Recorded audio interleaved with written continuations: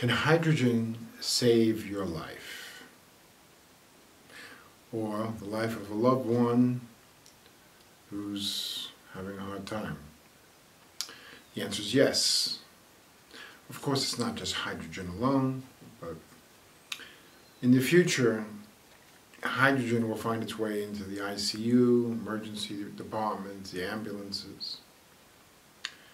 Because at the more severe one's illness, and the closer to death's door, the more hydrogen will work. I've been into hydrogen inhalation for about a year and about 9 months personally.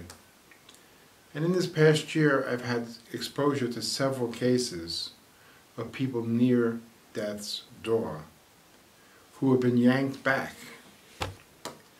Even before hydrogen, on what I used to call my Natural Allopathic Protocol, I also got letters through the years of people who had been given days or weeks to live by doctors, mostly oncologists.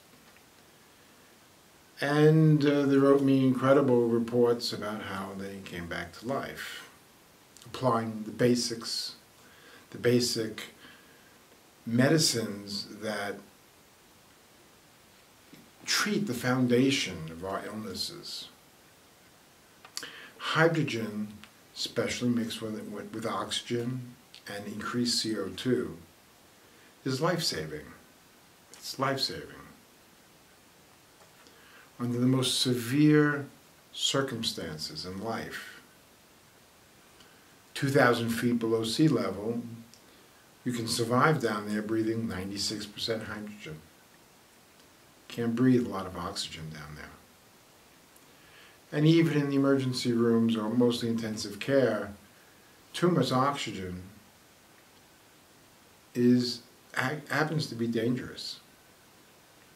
That's why it needs to be balanced with CO2, and hydrogen is incredible in terms of how it pairs up with oxygen.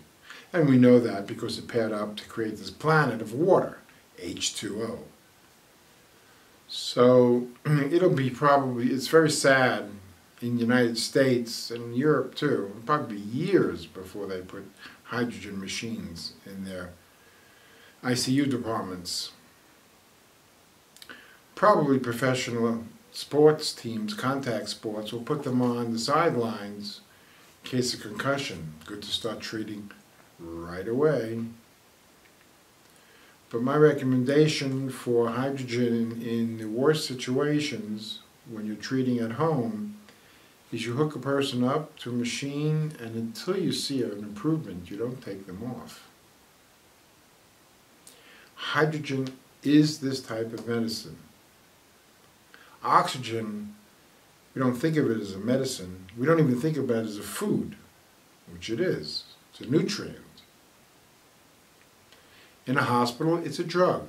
Well, hydrogen also will go right along with it. And I do recommend the kind of inhalers, hydrogen inhalers, that combine hydrogen with oxygen. Makes sense?